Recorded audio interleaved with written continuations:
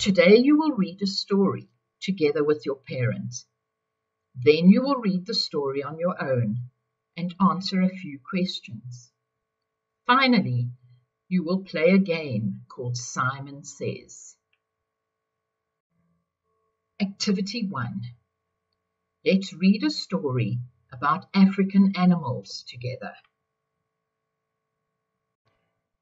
African animals. A lion has a mane, which is a lot of hair around his face.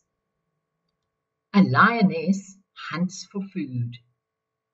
A big animal with 2 horns is a rhino. A giraffe has a very long neck so that it can reach the leaves on the tall trees. These animals live in our South African game reserves. Activity 2. Now read the African animal story on your own. Read it twice. Then I want you to answer these questions. Which animal has 2 horns? Why does the giraffe have a long neck? Right, now read the story on your own. Remember to read it twice. Read African animals.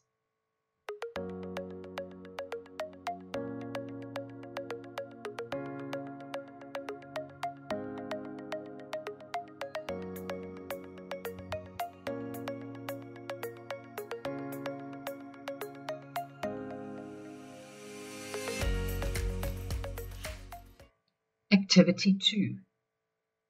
Can you answer these questions? Which animal has 2 horns? Did you get it? The rhino. Why does the giraffe have a long neck?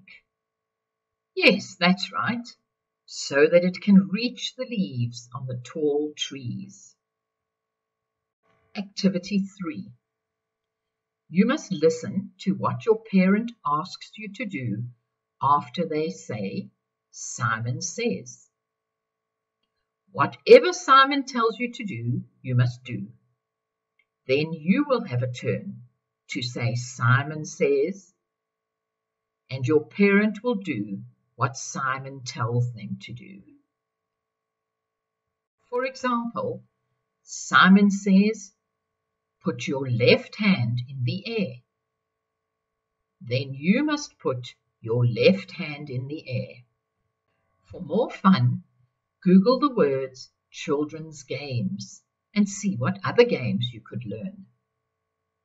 You can also visit www.toenable.org for more fun activities.